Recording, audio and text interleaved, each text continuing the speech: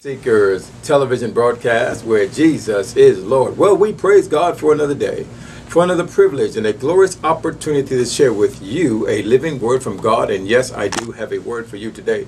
Please grab your Bibles and let's get right to work. Open them up to the Gospel of Matthew chapter 13. We'll start there. As you know, we are teaching a series on kingdom concepts. We're on concept number 2 now.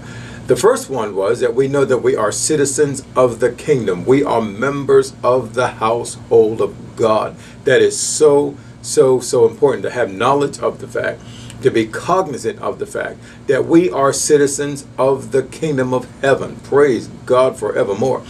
When we made Jesus Christ the Lord of our lives, when we were washed in the precious blood of the Lamb, glory to God, the Bible says that our names were written in the Lamb's book of life. Praise God, written with the ink of the precious blood of Jesus.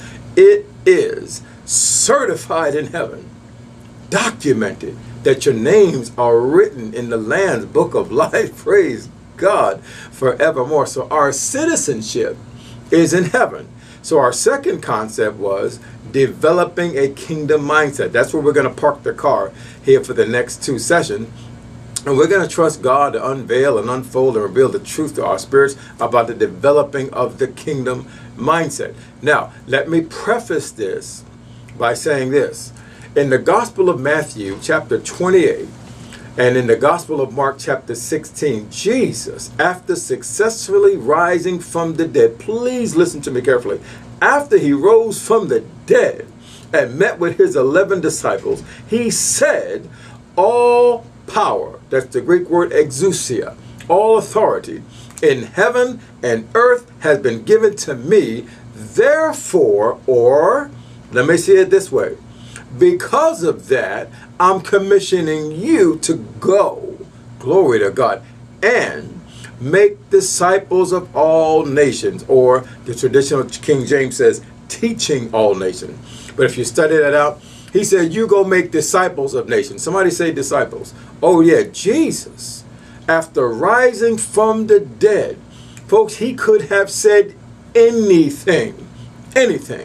But yet the most important words ever uttered from the Son of God's mouth after he rose from the dead was, go make disciples. Glory to God. Go preach this gospel. You get men and women saved. You get them to believe and you get them baptized. And then you make disciples out of them. Glory to God. Folks, listen to me carefully. I've been saying this for the last several weeks on both radio and television. Jesus, the prince and head of the church, is extremely interested in strong local churches. I'm going to say it again because it's vital. It is so important when it comes to this lesson that we're studying. He wants strong local churches. He wants people to get born again and then to be nourished up in the words of faith. He doesn't want us ignorant when it comes to spiritual things. He wants us to grow in the nurture and admonition of the Lord, that we come to a place where the Bible calls in Ephesians 4, a perfect man, a mature man, to the measure of the stature of the fullness of Christ. That's Ephesians chapter 4. In other words, he wants us operating just like him, which is why it is vital, it is imperative, extremely important that we get under anointed teaching, that we become disciples, that we learn the ways and the things of God, his thoughts, his purposes, the intents of his heart, and we begin to move in the plan of God and in the ways of the kingdom. Simply put, thy will be done on earth as it is in heaven. Are you getting this? Glory to God. Say this with me. I am a citizen of the kingdom of heaven, and I am a member of the household of God. Praise God. That excites me to say that. The word household comes from the Greek word oikos. It literally means not just being a member of a family, but everything that the owner or the head of the house has. His property, glory to God, everything about him. Remember Jesus, when he rose from the dead, the Bible says in Psalm 24:1, the earth is the Lord's and the fullness thereof. Glory to God. So when you talk about God's household, I'm talking about everything that he had. We even sing songs about it. The cattle upon 1,000 hills is his. In my Father's house. Come go with me to my Father's house. Glory to God. Whew, I'm excited already. I'm going to preach myself happy. Glory to God. Say this with me. I will continue to develop a kingdom mindset. That's so important. I will continue to do that.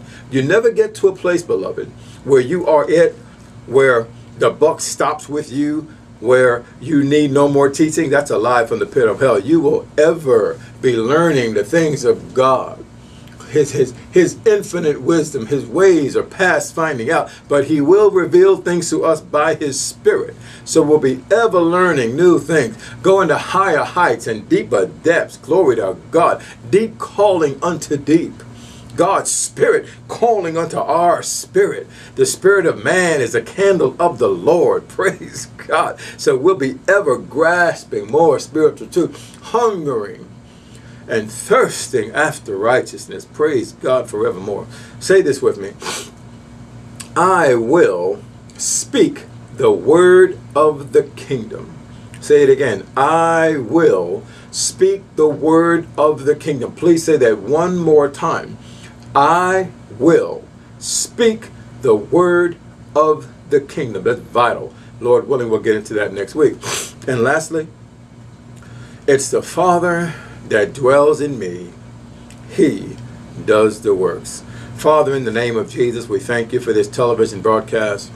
We thank you for the Now Network. We thank you for this medium that's being used by the great man of God, Pastor Mark, and his wife, Lady T. Burns. We thank you for that wonderful ministry in Easley, South Carolina. We thank you for making this ministry flourish and grow.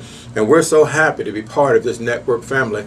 And we pray that you use this time of fellowship together in the Word to get men and women born again, to draw men and women that are in the backsliding state back to you, to minister healing to our physical bodies. Yes, Lord, we come to hear and be healed. We want your word to be like a medicine. We want it to get down into our spirit, our souls, our joints, our marrow, drive out sickness and disease, drive out and kill cancerous cells, cause blood levels and sugar levels to be normal. We command our bodies to function in the perfection in which you created to function.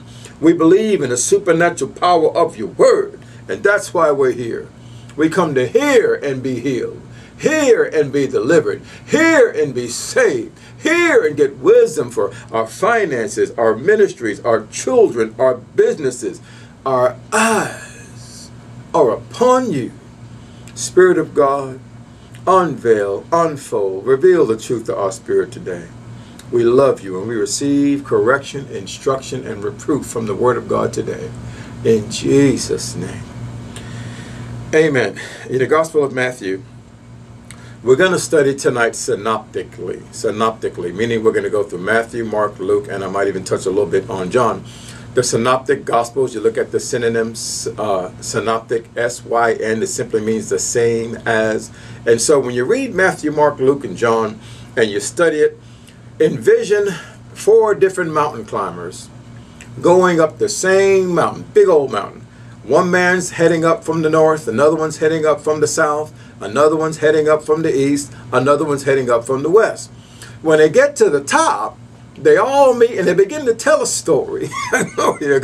Whoo, you should have saw the deer that I saw. Did it have a red stripe on it? Yeah, I saw that deer, except it had 2 other little ones with it. The other guy said, I didn't see the other 2, but I definitely saw that one. And somebody else on the other side said, yeah, I did see it. And then I saw that big old buck there too. And the other one said, well, I didn't see that, but I did see. See, they all came up the same mountain, saw it from a different angle, but all of them are telling the truth, right? They're giving you a well-rounded view of that mountain. Are you following me? So when you study synoptically, Matthew, Mark, Luke, and John, you're getting the same account. All these men experienced some of the same things with the Lord and Savior Jesus Christ. They just saw things from a different angle. Glory to God. And when you read them all together, you get a well-rounded view of the life and ministry of Jesus. Somebody shout glory. Amen. So let's begin in the Gospel of Matthew chapter 13 verses 10 and 11. The Bible says, and the disciples, somebody say disciples, Say it again, disciples. And the disciples came and said unto Jesus, Why speakest thou unto them in parables? And he answered and said unto them, Because it is given unto you, disciples, to know the mysteries of the kingdom of heaven. But unto them it is not given. Notice who it's given to. The mysteries of the kingdom of heaven are unlocked to disciples. That's very, very important.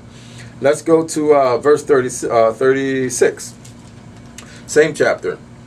Then Jesus sent the multitude away and went into the house, and his disciples. Somebody say disciples. Say it again, disciples. His disciples came unto him, saying, Declare unto us this parable of the tares. See, this is what disciples do. Disciples, write this down. Disciples are very inquisitive. Glory to God. Disciples have an inquiring mind. They want to know. What does this mean, Lord, right? Go to the Gospel of Mark. I'm excited. I am excited about the Word of God. Gospel of Mark, chapter 4. Let's look at verse 34. But without a parable spake he not unto them. And when they were alone, Jesus expounded. The word expound means he explained. He gave deeper insight. He unveiled other truths about this particular parable to them that the other people didn't get. This is why it's so important to be a disciple. Only disciples get further knowledge, folks. You ever notice that? Only people that go to college get that higher level of learning that people that just stop at high school don't get. See, you have to want to know. You have to keep yourself under tutorage. Are you following me? And so, he expounded all things to his disciples. Somebody say disciples. Please say it again. Disciples. Let's go to the Gospel of Luke. Remember, we're studying synoptically. We're climbing up this mountain at different angles. We're going to get a well-rounded view of how Jesus feels about discipleship, the key to developing a kingdom mindset. Gospel of Luke chapter 6, let's begin at verse 12. And it came to pass in those days that Jesus went out into a mountain to pray, and continued all night in prayer to God. And when it was day, he called unto him his disciples. Somebody say disciples. Would you please say it one more time? Disciples. And of them he chose 12. So a group of them came, but he chose 12 out of that group, and he named them apostles. Now, the apostleship, listen to me carefully, doesn't do away with discipleship. Please write that down. Apostleship, or let me say this, apostles, prophets, evangelists, pastors, teachers, whatever God has called you to do, whatever office, that doesn't absolve you from the responsibility of discipleship. Please write that down. Glory to God. I'm so glad this is being video so I can go back and listen to it. This is being said under the anointing and inspiration of the Spirit of God. I did not plan on saying that. Discipleship. Discipleship is a lifelong experience in the things of God and in the things of the kingdom of God and in the things that pertain to the kingdom of God. Because remember, God's wisdom, his knowledge, his understanding, it's infinite. It's past finding out. You're talking about an eternal God who knows the end of a thing from the beginning, the Alpha, the Omega, the first, the last, the beginning, the end. There's nothing that he does not know. Glory to God. He's called omniscient, all-knowing. And so he has to disperse and dispense and reveal this knowledge a little bit at a time. A little bit at a time. Do you remember when Jesus walked the face of the earth? He told his disciples, he said, there's many things I want to say to you, but you can't bear them right now, okay? Remember when he said that? He said, howbeit, when I'm gone, I'm going to send the Spirit of truth. He'll bring all this thing to remember. He'll show you things to come. He'll unveil the truth to you. Remember that? And so there's certain things that we just can't handle, you know? And so God has to almost spoon feed us his wisdom. Please write that down. He has to almost spoon feed us so we can grasp the things of God. And watch this. This kind of stuff is revealed to disciples. In other words, people that want to know. See, He that has ears to hear, or him that has, to more shall be given. But he that has not ears to hear, he that doesn't want to know, from him's going to be taken, the Bible says, that which he has. See, you have to hunger and thirst for righteousness. Glory to God. You have to want this stuff. Like the disciples, they came to Jesus. Lord, declare unto us this parable. What did you mean by that? They want to know stuff. Disciples are hungry. You ever notice that? We're hungry. We want to know something. Glory to God. Look at verse 13. And it was day, he called unto him his disciples, and of them he chose 12, and named them apostles. Verse 17. And he came down with them and stood in the plain with the company of his disciples. Somebody say disciple. Now notice, after he called unto him his disciples, he chose 12 out of that, named them apostles, but when he came down, he was with a company of disciples. So the discipleship, the apostleship didn't do away with their discipleship. He's still training. The very fact that it says that he had a company of them lets you know Jesus had a school of disciples. He was training folk. And that brings me to our message today. Discipleship, the key to developing the kingdom mindset. Now, let me say this. Most of you know my testimony if you've been around any period of time. You know that I came from a very hard life. I was a drug addict. I was a criminal. Been to prison about 7 times. Been in and out of jails, prisons, courthouses, whorehouses, just whatever kind of house you can think of other than the White House. I pretty much been in it. Lived in a park bench. I was homeless. I was sick in my body. I was broke. I was running from the law. I had a very, very devastated lifestyle before I came to know the Lord and Savior Jesus Christ. After I believed on him and received him and got born again, the thing that got me, listen carefully, in the position that I am in today, the position that I'm in today is discipleship. Listen to me very carefully to what I'm about to say. I now live in a home. I'm on radio and television 7 days a week, folks. 7 days a week. Debt-free ministry. Owe no man anything. Even all my bills at home paid. The Lord has really blessed me. Closet full of clothes. Beautiful wife. Top man in the business where I am. All these wonderful things. No longer homeless. No longer sick and weak and broken down. Jesus literally revolutionized my life. And to his name be all the glory, honor, and praise. But folks, the thing that got me there was discipleship. Nobody laid hands on me and cast out no devils. Not that anything's wrong with that. It is biblical to cast out devils and lay hands on folk. No doubt about that. Nobody anointed me with oil. Nothing wrong with that. That's in the Bible. We should anoint with oil. Praise God. And the prayer of faith shall save and heal the sick. Glory to God. Nothing wrong with that. I'm saying faith in the Word of God, applying the Word of God, putting myself under tutorage, according to the Gospel of John chapter 8. Let me flip over there. Jesus speaking to those Jews that believed on him. Listen what he said in verse 31 and 32. Gospel of John chapter 8. Then Jesus said to those Jews that believed on him. Let me put that in the first person. Then Jesus said to Geren, after he believed on him, when he got up off that crack bench and gave his life to the Lord, if you continue in my word, Geren, you'll know the truth. And the truth is, I'm sorry, let me back up. If you continue in my word, Geren, then you'll be my disciple indeed. See, meaning if I don't continue in the word, then Geren, you're not a disciple. See, somebody say disciple. And you'll know the truth, and the truth will make you free. Will make me free from what, Jesus? Well, Geren, you believe that I was raised from the dead, don't you? Yes, Lord, I believe it. That's what your word says. Romans 10, 9 and 10. I confess you as my Lord. Yeah, great. That got you born again. But Geren, when you were out there in prison and going from jail to jail and house to house and crack houses and whorehouses and all through the street and crime, you picked up a lot of stuff. Your mind's still jacked up. You still got things your body wants to do because you trained it that way. You have a lifestyle out there that you devastated, your credit jacked up, you're broke, you don't have anything. And so I need to listen, instruct you, and get you out of that mess so that you'll be free.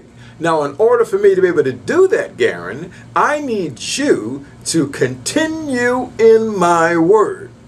You'll come to a place where you'll know the truth about finances. You'll know the truth about how to discipline this body. You'll know the truth of how I feel about good and evil. See? And that truth itself will make you free. Free from crack cocaine. Free from recidivism, going in and out of jail. Free from the crack house, the whorehouse, and the jailhouse. Free indeed. But you're going to have to continue in my word and be a disciple if I'm going to get you there. Is that a good enough translation for you?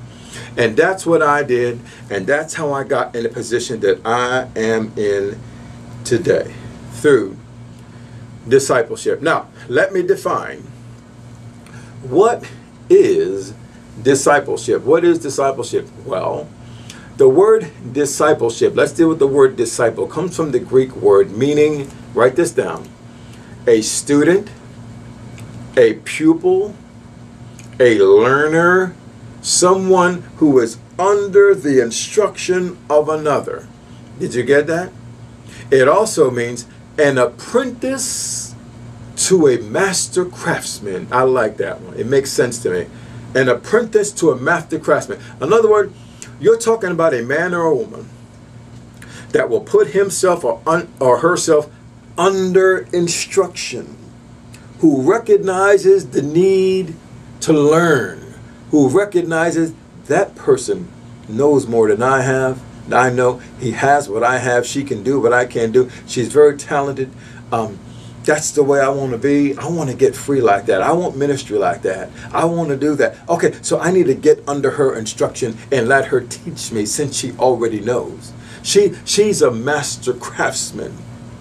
He's skilled in leadership and pastoral ministry. Obviously, she's anointed. And so I'm going to get under that anointing and I'm going to allow myself to be taught. And I'm going to take those principles, those concepts, and that instruction, and I'm going to implement it. I'm going to apply it to my life until I get the same results that she gets. Till I get the same results that he gets. Do I get the same results as my instructor? I'm a student. I'm a learner. I'm a pupil. I'm an apprentice. I am a disciple. Did you get that? Now, when you add the word disciple to the suffix ship, S-H-I-P, to the word disciple, you get discipleship. We're not talking about a boat or a vessel. It has nothing to do with that. No, we're talking about someone who stayed under, and I got this right out of the Greek, someone who stays under a particular teaching long enough so that they're just as skilled as their instructor. Did you get that? I become a scholar. Glory to God. I'm no longer in elementary school. I'm no longer in middle school. I'm no longer in high school. No. I'm going to a higher level of learning and education in the spirit. See, I stayed under this teaching long enough that now I can do it. Glory to God. The student driver learns to drive like his teacher, right? The student skier learns to ski like his or her instructor, does he not? When a student goes to college and you have a professor teaching you psychology, when you're done, you should be able to teach psychology like she does, should you not? I mean, you are the disciple. Are you getting this? Let me show you, you're in the Gospel of Luke. Go to Gospel of Luke chapter 6. We have a few minutes. Look at verse 40. Now remember, we're talking about discipleship being the key to developing a kingdom mindset. This is the key. I know because it got me free. I told you, no one laid hands on me. Nobody cast out no devils. Nobody anointed with oil. And I came to church with a myriad of issues, with a plethora of problems. I was pretty jacked up, like a mirror that had fallen off the wall. My life was shattered. Glory to God. And when you see a broken mirror across the ground, it takes a miracle to put that thing back together. Most people would just sweep it up, throw it away, and get another one. Not God. He will take your broken pieces and make a masterpiece. Somebody shout glory. Oh, yes, he will. But you're going to have to put yourself under tutorage. You're going to have to put yourself under anointed instruction. You're going to have to become a student. You're going to have to become a learner. You're going to have to become a apprentice and learn of me. The Bible says, come unto me, all ye that labor and are heavy laden. That's who I was. I was heavy laden. I was burdened down in drug addiction, burdened down in perversion and sexual addiction, burdened down. The enemy had a yoke about my neck until I came into the knowledge of the Son of God. And Jesus said, now learn. He didn't just say, come unto me. He said, learn of me. See, it's not enough just to come to Jesus, folks. We say that all the time, come to Jesus. Yeah, that's great. That'll get you born again. But we're talking about being made free indeed. That's what we're talking about. We want to be free indeed. Not just saved. I want my finances fixed. I want my body fixed. I want my relationships fixed. I want to recover all. Glory to God. And to do that, you have to become a disciple. Are you getting this today? Powerful, powerful thing. And so, let me read this verse to you. Verse 40. The disciple, somebody say disciple. The disciple is not above his master, but everyone that is perfect shall be as his master. That was my point. I'm going to read that from the Christian Standard Bible version. I went and wrote this out because it's so powerful. A disciple, somebody say disciple, is not above his teacher, but everyone who is, here we go, fully trained. See what I was talking about? Remember my definition of discipleship when I said you stay under a particular teaching long enough till you become skilled at it? That's biblical, see? Fully trained. He'll be just like his teacher. That's what I'm talking about. I want to be just like Jesus. When everybody else around you is failing, disciples ought to make it. We ought to thrive in the things of God and in the things of the kingdom. Praise God. Would you say this very simple prayer with me? Say, God, I believe this gospel that was preached today, the good news of your kingdom, how your son Jesus bore my sin in his own body on the cross, how he bore my sickness and my disease and my poverty and my shame, how he died, was buried, and on the third day you raised him from the dead. And I confess, Jesus is my Lord. I want you to do a couple of things for me. One, I want to make sure you get yourself a Bible. Go down to my website, drGarenGatling.org. Make sure that you write me. Let me know if you need a Bible. Let me know how this message has been a blessing to you. Thank you so much for tuning in today. I'll be back again next week for another life-changing word from God. Until then, you remember, Jesus is Lord.